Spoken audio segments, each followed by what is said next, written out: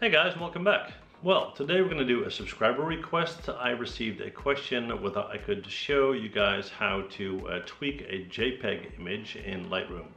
Now, typically you would do that with a raw image, but even with a JPEG image, you can get great results. Okay, so let's check it out. Here we go. Alright people, well, we're in Lightroom, CC 2017 to be exact, and what we're going to do is we're going to load up a JPEG and we're going to clean that up. Alright, now first of all, if you have the chance, always shoot in raw format and always edit raw format files, okay? But if you have a camera that doesn't support raw and you can only shoot in JPEG and you want to clean it up in Lightroom, well, that's basically what this tutorial is for, and I've been specifically asked to demonstrate, so here we go. Right, so this is the image that I'm going to work with, and I'm just going to select that. Let's check that. There we go, and we're going to click on import. All right, now I'm going to hover over this and I'm going to hit my space bar to increase that, and you can see that it's very hazy, it needs a lot of work and not a lot of contrast going on and so forth. Okay, so what we're going to do is we're going to jump to our develop tab right here, and let's give it a sec while that loads up, and let's see what we got. Now first of all, like I said, if you have a raw file you have a lot more options to choose from, but this is what we got, so we're going to make this work. Okay, now the white balance to start with, right now it's set as shot, so basically straight out of camera. Let's see if we can do anything here. We got auto and custom.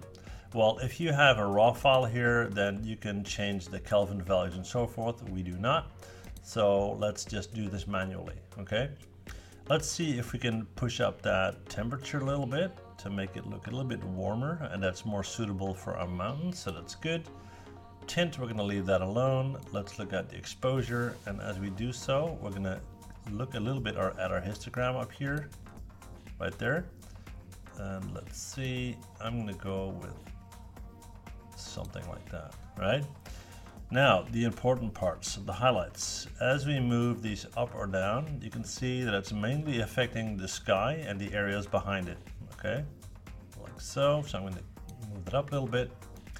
And I want the shadows to be quite dark because that will give me a lot more contrast in the front here in my mountain area, right? So the whites, we're going to bring that down a little bit, and we're going to, actually we'll push the black down and we'll push the white up, like so. Okay. Then let's go to the clarity. We're going to increase clarity, which will give us a lot more definition right there. And then we're going to increase the vibrance.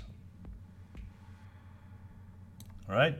And then finally, we're going to go to the saturation, and let's bring that up a little bit as well. Don't go nuts on it. Let's do something like this. You can tweak the curves if you like.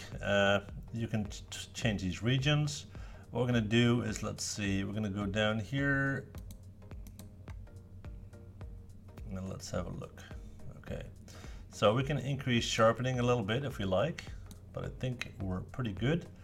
So with this all set, pretty basic run through, let's see what we got. We're going to hit Y on our keyboard, and here you have the before and the after.